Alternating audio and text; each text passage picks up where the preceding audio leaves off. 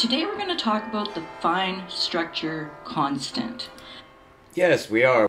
Traditionally, this is a baffling term. You could be daunted because, of course, there's going to be a huge amount of confusion. Now, my job is to cut through the red tape, uncover the actual meaning. What is it? Well, it's part of the quantum paradox, so it's very difficult to talk about. That's why it's daunting. I'm here to dispel all of your confusion, fear, anything, so that you and I together will learn about this constant so that we actually can say something intelligent. It doesn't mean that you're figuring out the quantum paradox. It is strange to assert, to experience this. Everyone who talks about the quantum paradox stutters. You see, all of them do it. You just lose your ability to think without jumping in quantum jumps. Kind of an existential. We're going to look at Lori Gardy, about 30 seconds, to see what she says. Let's see if she stutters. Now, this is a constant that historically physicists like Richard Feynman have laid awake at night and wondered about and pondered about. What is this alpha? They use the Greek character alpha to depict this constant. And so today what I'm going to do is I'm going to do a little bit of decoding. I'm going to decode the fine structure constant. Now, why am I doing this when, historically others have done this and maybe it's already done, maybe everyone already knows what alpha is, but that's not how I roll. That's not how I work. And okay, I think you got the idea. Lori Gardy is extremely high on my list of astute scientists. It's just, I guess, a little trick of nature. And before talking about Lori, whom I actually admire, I really think she's top-notch. But she is just extraordinarily tedious. She calls herself Fractal Woman, and it's kind of an angelic, beautiful girl who's Fractal Woman. I had to force myself to listen to her videos on the fine structure constant and other aspects of quantum mechanics. She's the only source who has reliable information on the fundamental constants of nature. You're not going to even get that from Unziker, who's made it his life study to get to the bottom of the fundamental constants of nature as cataloged by science. Even he is not fully reliable because it's somewhat baffling, especially the fine structure constant, about which Unziker knows practically nothing. But Lori can define it. I've never heard anyone else define the fine structure constant. Now, she's also going to be talking about the anomalous magnetic moment, which is all Paul Dirac thought about in the last 10 years of his life. That's all he did. He said so. And he would not talk to any other scientist. Very rarely. He was already known as a taciturn scientist, actually kind of withdrawn. He was a normal man, but he did not have a normal childhood. You can always trace back the strange behavior of someone who's otherwise normal. You'll always, every single time, trace it back to a childhood trauma. It's always the father. It's always the father. The only time it's not the father is indirectly due to the father's influence on the child. Otherwise, it took place at school, which is a hideous prison system, let's face it. So, communism basically accounts for whatever daddy does not account for. But that's why Paul Dirac was very reserved. But he was reserved for a reason which made sense to him as a scientist. He's thinking. And in the last decade, that's just rounding it off, just the last years of his life, he didn't do anything except think about the anomalous magnetic moment. And he wouldn't talk to anybody who was not thinking about it at the same level as he was, which meant that he lived alone and was friendless. Unbelievable. And he suffered from a stomach condition due to his father's abysmal treatment of his son. And it wasn't even cured until Dirac was in his 80s, because someone knew that perhaps he needed a certain kind of acidic rebalance. And then, I guess in the last couple of years of Dirac's life, he was relieved of a lifelong stomach disorder that was very painful. So he endured that and got to the end, but there's a lot of reasons why he lived alone and just did not enjoy conversation at all. It's because nobody could keep up with him. He's the perfect mad scientist. So to get back on track, he dealt with that number. And he said plainly that quantum physics is halted and it's not going to resume because, well, he said unless you can figure out the anomalous magnetic moment, nobody ever has. And then Richard Feynman came along, and without telling anyone, or maybe he didn't even know, that when he was talking about the fine structure constant, that he's also talking about the anomalous magnetic moment. They're the same. They're a different dimensionless number, but they're related on a constant number called tau. So the fine structure constant, according to Richard Feynman, was what was holding up science. And he gave up. Richard attended Esalen and he hung out with a lot of homosexual hippies. And he was just a dirtbag. He just smoked cigarettes and drank booze as if he was, leading the youth in the right direction. He was kind of a jackass. And Richard Feynman is no one to admire. He's one of the men who worked on the atomic bomb, so he has no moral compass whatsoever. And yet, he gave those lectures. He was considered to be a suave, talker. Well, that's because he was a mountebank, and he knew it. He said so. He said, "Don't blame me that the universe can't be understood." Well, that's not a scientist talking. That's a hippie. And he also said that nobody will ever understand the fine structure constant. Well, maybe Paul and he could have talked. Apparently, they never did. And so Paul died frustrated, and Richard Feynman died drunk. And that's where physics is at today. Nobody's ever done anything since Richard Feynman.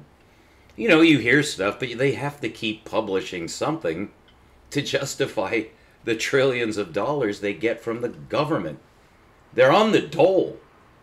They're commies. In the strict sense of the word, they're under a communist government that communalizes the mathematicians to keep them, from each according to their ability and to each according to their need. 99% are slaves in New York, San Francisco, and everywhere else. And there's 1% mathematicians who work on physics, because those are favored by the Godfather, because they produce atomic, nuclear, supernuclear weapons. Robots? These robots are to make soldiers. They're dogs that could kill you within 3 seconds 100 feet away. And you release those on your enemy, they're just going to tear through the streets while the drones fly through, and then come the robots with the tanks who really don't have to do much. You don't want to lose real soldiers. So that's all these mathematicians have. That's all they know about. So they pretend, we're working on the secrets of the universe. They'll tell you anything. Lex Friedman gets on these absolute nut jobs. They have PhDs. Well, the government gives them PhDs. They didn't earn that. All they did was what they needed to do to get money. That's not earning. That's doing what the government says. They're conscripted. They're conscriptees. So Richard Feynman is nobody's idea of a hero. Paul Dirac, you could say something positive about Paul. But what they agreed on, and this is at the top level of physics, no matter how psychotic these men are, Really, that's just what happened to their minds. But what about science? What's left over? Well, you're going to need Lori Gardy, the fractal woman, to tell you what these nerds, these geeks simply don't know how to communicate. They're mathematicians. You understand? They can't communicate. They think in numbers. They're bred to do so. It's the true form of natural selection. There's probably one reason why whatever evil conspiracy or Satan or whatever it is controlling the governments, whatever is guiding that immoral death machine, probably teaches the kids that, you're descended from monkeys. That's called natural selection. So the kids and the parents, the society will not realize, no, what your kids are undergoing is natural selection. They're breeding mathematicians. They have for 4 to 5 generations now. They just being the people who lived before us. Just following a natural gradient is quite unnatural. It's very unnatural. That's why physics is just so confused and daunted. It's just, and we're still entertained by it because we like whirligigs and explosions and electromagnetism. We're fascinated with it. We always have been. But nobody knows anything about it. Nobody's ever been able to describe what magnetism is. So to talk about the anomalous magnetic moment, you're just going to get gibberish. You're going to get Alice in Wonderland stuff for all kinds of reasons. They don't know what they're talking about. They wouldn't be able to communicate it even if they did know what they were talking about. And Richard Feynman is no exception, so he just smoked and drank and hung out at Esalen and just behaved like a bozo because he's a very persuasive and I would say good teacher. By the current standard, Richard Feynman was top-notch. So he and Dirac agree, if you want to resume science. Richard Feynman said you won't because you'll never understand it. Paul Dirac was fairly certain that someone would have to understand this because otherwise nothing can be understood. It is the quantum paradox. So anyone who could actually define perfectly accurately what the anomalous magnetic moment is or the fine structure constant is would actually understand the quantum paradox, and so far I'm the only one who's ever actually penetrated the secret of the quantum. So I'm trying to explain that as I did in my prior lecture, and in fact in the past 720 lectures. I've been trying to expose the spherical geometry of the universe so that we can finally understand what 20th century physics actually discovered. I haven't seen it printed or spoken anywhere, so it's high time someone said, what progress have we made? I began by trying to show the astrophysical objects like galaxies, clusters of galaxies. Most people don't even know that there are clusters of galaxies. It was known when I was in grade school, but nobody ever told me. It wasn't like it was up on all the walls at any college or high school. Instead, there's this big funnel showing the Big Bang plasma inverse explosion. Unbelievable, the same as before that, or simultaneously with that. This big chart of the dinosaurs and how hens turned into lizards and then lizards turned into dinosaurs. And then some of the lizards became pterodactyls. They grew feathers. And then they became birds. They just magically learned how to fly because that's what mud does when it starts to think with amino acids. It just grows into birds and fish and reptiles and dinosaurs. Brontosauruses that produce trillions of tons of petroleum once they're buried by a worldwide flood, which again we were not told. Although, it actually wasn't known when I was in high school. It was only in the 1980s it began to be discovered that Genesis was correct, at least in the sense of the 8th and 9th chapter. You may not believe the story of the Ark, and I'm not going to tell you my point of view because it would just it would just make you cry. You would lose your mind if I told you what I knew about the Bible. You'd end up hating me. You'd end up despising me. And I have been attacked physically for my point of view on the Bible, because people are traumatized. Remember I told you, if you're traumatized in your youth, which my generation, most of us were traumatized by religion in our youth. Now, I wasn't. So I was free to read the Bible, but no one else was free to read the Bible. The only people who read the Bible in my generation were people who were forced to read the Bible. And then one of two things happened that's so sordid that I won't go into it, but I was spared that. So I did understand that Louis Alvarez's son, Walter Alvarez, Louis Alvarez is a Nobel Prize laureate in physics. Well, his son discovered the comet that wiped out the dinosaurs. So all of this is part of what's left out of your education. Well, you might ask, what did you learn in school? You learned numbers. You were being taught mathematics. Nothing else mattered. Because the government sets up the school system. And then it hires just the right people to control what the government says is going to be the curriculum. It's the government that's teaching your children all about linear algebra. So that is actually the problem, is linear algebra does not work. Linear algebra is only useful for governments. Governments love linear algebra, and they're not going to let it go. That's why my discovery will never be noticed. So if you're noticing it, I appreciate that, because I believe in communication. That is science. So to get back to these numbers, that's half of the opinion of the top-notch physicists of the 20th century. One of them is still alive that I cited, Roger Penrose, Sir Roger. He's 93 years old. Now, he has a different point of view. He's not really saying, as Feynman and Dirac did, that you need to understand these constants, these dimensionless constants.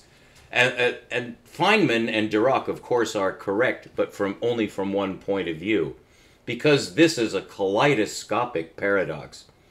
You can look at it in an infinite number of ways without ever finding the correlating structure. Well, I found it. It's actually quite simple, but that can be baffling when things are so simple, because it contradicts what you were taught in school. So that's why I set this up by saying the mathematics that you were taught in school is not correct. You were not taught correctly. You were not taught the operators correctly. And when you finally learned calculus, if you got that far, you were brainwashed because calculus is an illegal operation. Now, of course, it does have a function. Calculus builds freeways. Calculus builds your cars. Calculus builds your spaceships and guides them. So calculus is useful, but it's only useful in a limited reference frame, and Einstein was unable to break out of that. So general relativity is a misnomer, unless you have one further enclosing space, because special relativity is simply limited relativity, but general relativity is supposed to have a general reference frame. It's general with respect to special relativity, but general relativity is not general enough. It's not general. It has a zero reference frame, just as special relativity does. Everything in science has a zero reference frame, because you have to have the origin or you can't have a grid. But is the universe actually set up on a zero reference frame? I proved in 2022 that the universe is not set up on a linear reference frame, which is synonymous with saying a 0-point center. It's really a zero-dimensioned reference frame. Well, the universe does not accept that. The universe says, you are wrong. And then we have to figure out where we went wrong. We went wrong with Euclid's first sentence in Elements, that a point has no dimension. Now, Euclid did not use the word dimension. That's an English word from the future, basically. But that's what he said. In Greek, in his own language, it's very well understood. That's what he said. He didn't begin by talking about a line. He began by talking about what it takes before you can have a line that has numeric significance. You start with a zero dimension. And that's why there's a supermassive black hole singularity. That's also why there's a Big Bang theory. And that's also why we can't penetrate the quantum paradox, is because we're using a zero reference frame. That's geometry. So Euclid started out with the stupidest thing he could possibly have done, except for one magnificent superpositional fact, that that's the only way to get numbers. You actually have to have a zero in order to have a one. But what was never discovered until I discovered it 2 years ago, really 3 years ago, is that you can also start a new number system without zero. You can start an entire rational number system equivalent to linear numbers, perfectly the same in defining space, except infinitely more powerful and accurate. And nobody ever knew that there was another number system because it's superpositional and therefore makes no linear logical sense. Even though we have complex numbers, which were not easily accepted until it was shown their utility.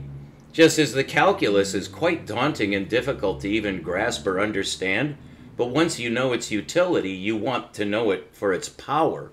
Same with complex numbers. What I discovered is you can integrate both complexity, which is really imaginarity, and you can also integrate your one component numbers into two componency, which is complexification, so that the plane is no longer squared. The plane is ringed. It has concentric circles instead of a grid. Instead of squares that go out in 4 directions, right? Squares that go out in 4 directions, that's correct. There's squares that fill up the plane. Well, that fills up the universe with cubes. And that simply cannot work. It's a zero reference frame. When you get to universal geometry, as we achieved in the 20th century, in both spherical directions, the atom was finally discovered, and so was deep space. That is, beyond our stellar sphere. So having discovered spherical space in both directions, science was unequipped to deal with it, and so it used the two tools that were developed, calculus and the complex numbers. Well, I discovered how to integrate calculus so that you don't need it except in one inverse derivative operation. Because when you step up from linear grid space to spherical ring space, these concentric, what are called annular rings, they're spheres. You just think of it as an expanding bubble that generates numbers. But it comes from a spherical surface, not a 0D surface. And that surface, I proved, is the value 1. And that is absolutely proved by physics, by Max Planck and Albert Einstein. The discovery of the quantum was the discovery of the innermost sphere in another number system. It's the smallest sphere, inside of which is imaginary space. That's the definition, the true definition of the quantum. So I hope I've given you something valuable there. I have proved this as well. It also solves the cosmological problem because since there's an inner sphere, now you have an inner center to a universal space. Well, that means you also have an outer sphere that bounds finite space. And what's beyond that is imaginary again. These are two reciprocal infinities. I proved that in 2023. That actually defines physics at all levels. That it's spherical, not linear. You can't see it unless you switch number systems. Nobody was able to perceive that there was another number system even after the advent of two-component numbers in complexified form. Well, I integrated that complexity. That is, the universe did, and I discovered that its number system already has imaginarity built in. So you don't need complex numbers, you don't need to use complex algebra. It's built into the system. You already have the imaginarity you need in universal space. So you don't need to invent it, it's already there. As well as that, a spheric surface defines a two-dimensional universe. It's not 3D or 4D, it's 2D, but not with lines. So it's not two-dimensional linearly. There's a spheric surface, which is one dimension, and the other dimension is the force line. The force line. And Ruđer Bošković proved that for atomic space. Now in Croatia and Italy and some other places around Europe, it has been discovered by top-notch research physicists that Ruđer's two-force system also explains molecular structure. It's not limited to the atom and its explanatory capacity. What I proved is that it also explains gravity and unifies it with electrodynamics 100%. So that's the unified field solution. Now the way I'm showing that to you now is from another kaleidoscopic approach, to get through, to see it from another perspective. Eventually you're going to get this. I try to arrange these presentations so that you have the possibility, the option, if I do my job right, which is hard to do, to show you so that you have a direct perception. So here we're coming at it from the point of view of the AMM and the FSC, which you could abbreviate. The rather lengthy anomalous magnetic moment is quite a mouthful. Well, really, so is the fine structure constant. Sorry, I just got a message on my phone. I thought that was turned off. Please turn off your cell phones. Well, the professor should turn off his too. So the fine structure constant is the one that's visible. You can actually see the fine structure constant in a spectrogram. That is, you can see the manifestation of that number. Those lines were thought to be solid. They're units. But when they're examined closely, a selection of those lines have a split in them. It occurs in the hydrogen spectrum. You have a little tiny dividing line inside of the line, and that's called the fine structure. And the constant that helps us to at least mathematize that is called the fine structure constant. And you can always remember that number. 137 is 1 over 137, and if you punch that into your calculator, you'll get 007. That's a magic number. It is a dimensionless constant. Dimensionless means two things. First, technically it means there are no units. So it's a relator without units. That means it's trans-dimensional. It's relating to domains. And I have to say domain rather than dimension, because dimension is a linear term. This is 1D, the squared plane is 2D, and volume space is cubic 3D, space-time. That's cubic space with complexification and all the rest that allows an analysis of the curvature, which is spheric curvature. So there's a shortcut to writing the field equation. And it requires such a mind wrench and a mind split and really a temporary form of psychosis, which you pray will wear off. Because in order to imagine there being a higher order of number space, which is what this is, but it's simpler even though it's better than the linear number system, that contradicts what you were brainwashed with. That contradicts Euclid. It buries Euclid. No, it doesn't. But you think so. So you balk. You can't face it. It's too much. You can't leave behind your linear number system because everyone knows deep down inside, and correctly so, that only linear numbers are computable. And it's a small set of the linear numbers that are computable. The whole counting numbers are all binary representable. But only a little more than half of the fractions are representable. 1 over 3 is the highest number in fractional space on unity anyway, with a 1 in the numerator. 1 over 3 cannot be represented on any computer. So it's obvious that another number system must exist. Well, nobody ever even dreamt that for reasons which I hope I've clarified for you, so you know why nobody's ever seen this before. So you won't think that you're crazy or that I'm crazy. We're not crazy. But we're going to believe that we're crazy for a moment. I did. I think it's unavoidable. You just think, well, I must be in Lulu Land. No, it's really simple. There are two domains in natural space. The way we geometricize space should not begin with a line. It actually makes no sense in the universe. It does for developing the number system. But once you have the linear number system, you can now use those linear numbers, the computable ones. You have to use the computable linear numbers to form what are called proportional numbers. The Greeks only used proportional numbers. They only thought in terms of proportion. We have the proportional number system built into our operator set, but nobody ever saw it. That multiplication and division are clearly a pair of operators that are not addition and subtraction.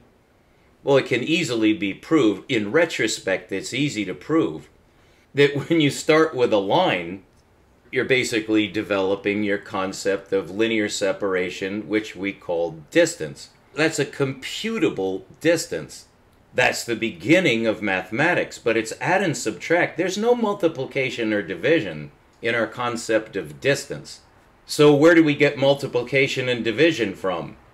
I think you know, but I've taken great pains in prior presentations to show you exactly the relationship between the additive system and the multiplicative system. The multiplicative system is strangely related to addition. Because we say addition, and by that we mean and subtraction, but technically speaking, you don't need subtraction. You could say there's negative numbers, that's true. You could add the negative quantity, and that's equivalent to subtraction. It was very helpful, so we take it for granted. You can't take it for granted here, because those two operators are paired. They're paired on a 180-degree valence. Well, that's not the way the universe works. Well, how does it work? Two perpendicular spheric lines. There are two spheric lines. The sphere itself is a closed line. And the spheric line that comes out from the center, we say in all directions, that's actually one spheric direction, which makes a spheric pressure. If it pulls in, it's gravity. If it pushes out, it's light. And I proved that. It's rather obvious that those are the two balancing forces of the universe. Well, physics is currently unaware of that fact. The mathematics does not support it because electrodynamics is conceived as plus minus. That's actually a mistake. They're not plus minus, they're orthogonal. And here's how. The force field generated by a proton or an electron is a force field. The electron is a force field. And its outer aspect is centrifugal. It's trying to go out, and the existence of the photon proves that. Now, a proton contracts space. And these are perpendicular, and it's very interesting to see how they're perpendicular. Because the force line, you can just think of blowing up a balloon with every pump or breath. It's going out. That's centrifugal force. Well, it's also being held in by the rubber surface. And that's basically how you can think of both an electron and a proton, but their geometries are perpendicular to each other, so it's jarring to us because we think it should be plus minus, that the electron is negative with respect to the proton. That is not true. The plus minus system is adapted to linear geometry so that it actually works because you're talking about a flow direction. But the way it actually exists in the atom is not a flow direction. That's only when there's a lot of atoms, so that there's an electronic range where you can measure in one direction or another. But James Clerk Maxwell proved that magnetism is conjugal with energy. So that as electricity is said to flow in one direction, there's a magnetic dipolar field. Now, gravity is not dipolar, it's monopolar. Is it? No. It's also dipolar at the quantum level. And that's profound. So let's complete our thought here so we can study the fine structure constant to see what it really means. In the atomic system, the simplest is one proton and one electron. That's called hydrogen. And it's the emission spectrum that shows us the spectral lines. To make a long story short, the spectral lines contain a subset of lines that have that anomalous magnetic moment, which separates the line into two parts because there's a gap. You can actually see it in the spectrogram, and that's measured as 007 without units. Well, what's it relating? It's relating to orthogonal quantities. It's the force line and the spheric surface. The spheric surface is energy itself. You can think of it as momentum itself. So that's where momentum is. It's manifested by the electron in its relationship to the proton. Because it's perpendicular to the protonic force field, that makes it into its spherical manifestation, and that is pure angular momentum. It's non-positional. That's why we have a difficult time localizing it. And locality is a big deal in the quantum paradox discussions. I discovered the secret to that. So now you know what the fine structure constant is geometrically. It's a spheric relationship between two domains. And there's a way to mathematize that easily. You use the proportional number system, basically discovered or at least used extensively by the Greeks. What is the proportional number system? It's fractions on unity. That's true proportionality. 2/3 is not a number that occurs. It's just not a number. In order to use fractions, which we call division, it's not division. It's proportionality. And there's only one operation. It's called multiplicative space because it has a multiplicative identity of 1. So that the number 1 does not affect division or multiplication. Now, in the use of the two-component number system, you have two fractions that multiply to 1. These are essentially wavelength and frequency, where frequency is considered to be, for instance, 2/1. That's the smallest frequency. That's been proved. So 2 is the lowest counting number in spheric space, and 1 is the identity. That's the surface of the quantum sphere. Actually, it's any sphere. Has a value of 1. It's the two components change. And if they change to the extreme limit, it's the multiplication of the smallest number with the largest number that still produces 1, which is actually light speed. I know this is a lot. I hope you're enjoying this. Please remember at all times that none of our greatest minds have been able to perceive this simple geometric relationship, which is called orthogonality, and mathematically it's called conjugality, because wavelength and frequency are invert numbers, they're reciprocal numbers that represent light speed, and that's the constancy of light speed, because light speed is 1. The component numbers change, and the lowest frequency, you would have to say the longest wavelength, which is 1/2. That's a very interesting number to consider. Relative to the 2/1, which is frequency, the 1/2 becomes paradoxical because you can only measure one of those at a time because you're decomposing light speed. Well, the universe decomposes light speed so that we can see light. That's how we see light, is on the decomposition of free space electromagnetism, so it's captured back into an electronic system, which our brains are able to interpret so that we see. That's quite an integrative operation that we seem to see spherically. We do. I'll show you how you can turn on that part of your mind so that you see the other aspect of the universe, which has led to some pretty crazy extrapolations, such as the extrapolation of the many worlds. Many worlds, really, all it means is that the universe splits in half. And the reason it's thought to be many universes is because it's thought to happen on every quantum interaction, that it splits the universe and one part just floats away and we never see it because it never came true. That's almost correct. But of course, if it's almost correct, it's psychotic, which it is. And so that's fascinating to people because it's exciting, because it's psychotic. Well, we'll be back with the actual answer, but I hope you've gained some insight, which if you haven't seen it all yet, don't worry, you will. Stay tuned. This is Anagalactic bringing you the secrets here of the quantum paradox. Keep looking up. We'll be right back.